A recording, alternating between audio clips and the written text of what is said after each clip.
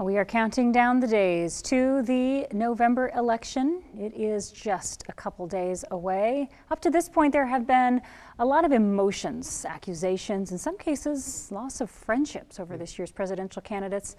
What, however, can be done in a positive force in these final days? Pro-life advocate Dr. Alveda King and Pastor Michael Anthony, founder of GodFactor.com, are encouraging you to participate in the National Week of Repentance, which is being observed this week, October 30th through November 6th. Pastor Anthony says America needs a bath. Fear, hatred, moral decline, racism, financial instability, a leadership void. All of these are symptoms of a deeper problem, our spiritual dryness.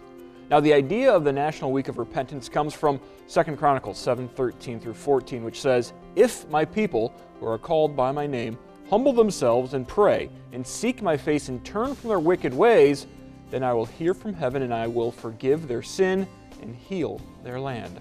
It's free to take part in the National Week of Repentance. Live stream video messages are taking place at www.revivalmatters.com. If you are not able to participate via the website, we encourage you to deliberately keep America in your prayers this week. 2 Chronicles 7:13 and 14 includes a key word, if. If my people will humble themselves, pray, and seek God's face. God makes many promises in the Bible, but also required action on our parts.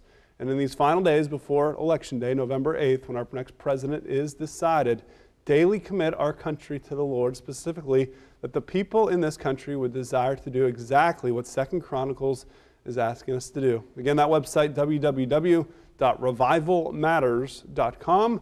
This week is the National Week of Repentance.